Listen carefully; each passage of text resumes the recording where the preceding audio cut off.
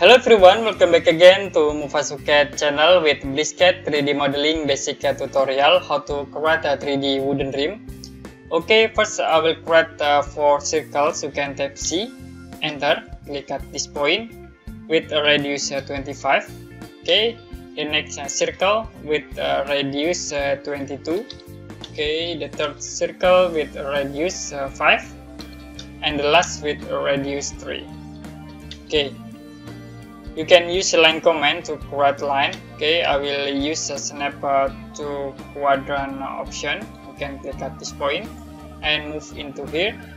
Okay, next I will use a copy command to copy this line object. Start from this point to the right here, 1, and enter.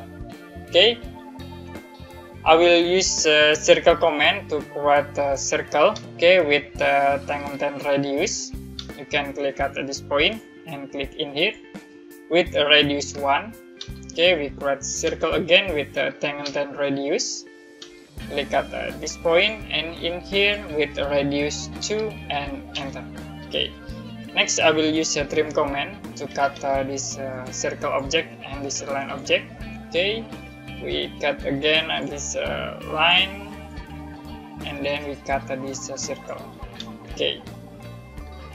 Use a mirror command to mirror this object. Okay, start from this point to the top and enter. Next you can select this line object and delete. Use a trim command again to cut this circle object and we cut again in here.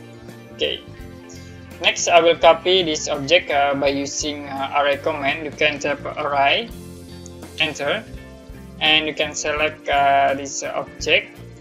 Okay, enter again, choose polar option in here. Okay, next for center point I will click at this point and then you can enter to close this array command. Okay, use trim command to cut this circle object. Okay, we cut in here and then we cut inside here. Okay. Next, I will use exclude command to exclude this array object. You can tap exclude, enter, select this object and enter again. I will use join command to combine these objects into polyline. Okay, this object already changed into polyline. Next, we can convert this 2D sketch into 3D models by using extrude command. Okay, you can tap extrude, enter and select this all object, enter again, click at this point, move to the top with distance 3 and enter. Okay, we already extrude these models, and then I will use a subtract command. Okay, you can use a subtract command to subtract this object, enter with this object. Okay, you can select this object one by one and enter to apply. Okay, you can change into realistic from this visual style option. Click in here for realistic. Okay, now I will change face trace into 10 to look more smooth for these 3D models. Enter. Okay, you can region.